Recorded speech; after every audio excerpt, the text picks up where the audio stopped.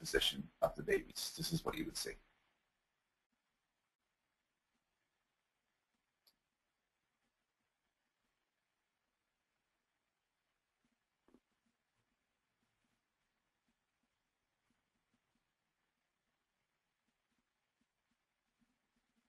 And then during test trial, they saw either this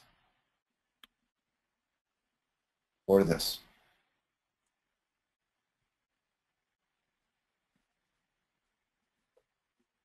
And what we found was babies looked longer, indicating surprise when the ball approached the one that helped it rather than hindered it.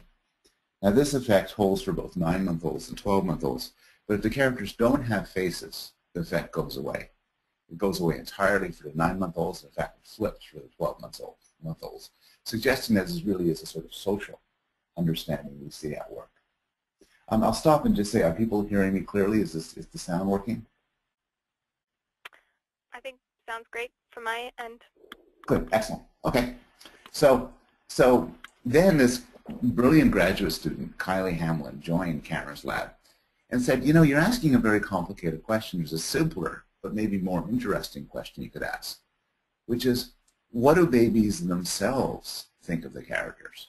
What do they themselves think of the good guy and the bad guy? Do they think of them as good guys and bad guys?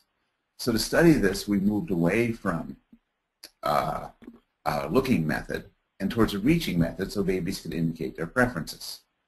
And so I'll show you a little clip from the study that shows you how we did this.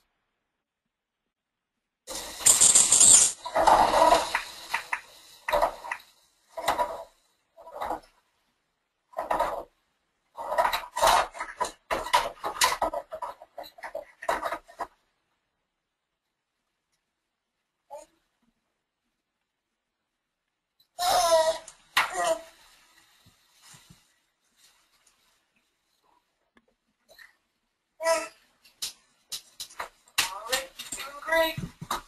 If you're ready, up goes the curtain.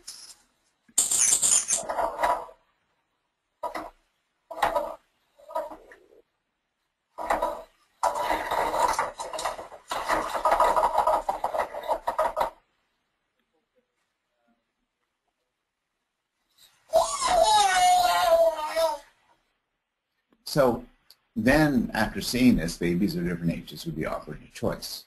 And I should tell you, for all of these studies, the color, the shape, the size of the characters is counterbalanced. And what this means is that if we have the red character as the good guy for half the babies, the red character will be the bad guy for the other half. If the good guy's on the right for half the babies, it'll be on the left for the other half. And what this means is that if babies have a tendency to prefer a color or a shape or an orientation, this will wash out and you won't get any effect at all.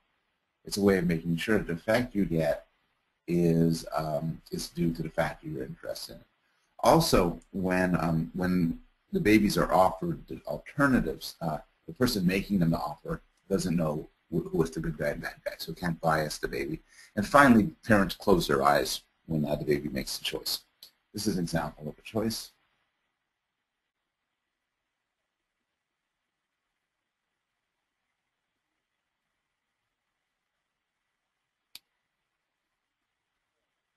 And here are our results. And as you can see, for both the 10-month-olds and 6-month-olds, almost everybody chooses the good guy. Now you could wonder, are they being directed towards the good guy?